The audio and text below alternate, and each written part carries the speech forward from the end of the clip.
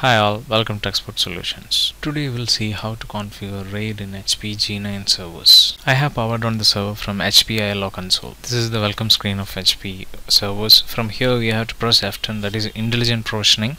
HP has introduced intelligent provisioning from G8 servers onwards. It's mandatory to go to intelligent provisioning in G9 servers to configure the array. We'll see. From this window you have to select the second option, that is HP Smart Storage Administration.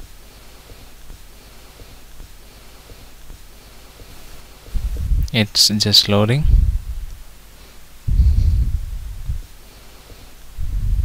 Here we need to select the smart array. Just click on smart array and then configure. You just go to unassigned drives. There we can see here there are 6 drives, 300 GB of 2 and 600 GB of 4 drives we have. First I'll create a logical disk with 300 GB disk. I just select both drives. Just select both drives and just click on create array. Here I'm going with the RAID 1 with all default settings. Just click on create logical drive.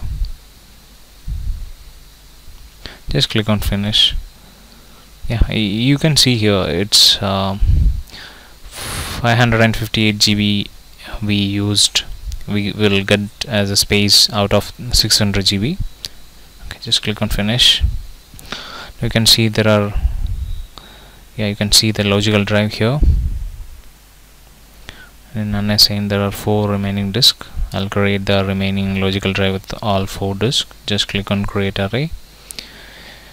This one I'll go with the RAID 1 plus 0. Just click on create logical drive. Click on yes to continue. Click on finish.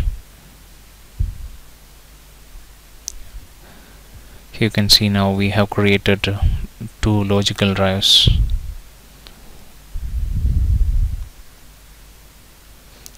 Now we have successfully configured the RAID on HP servers. Click on the close button. Click OK.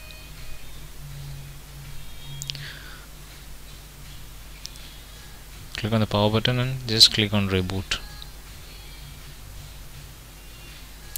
Thanks for watching. Please do like and subscribe for more videos.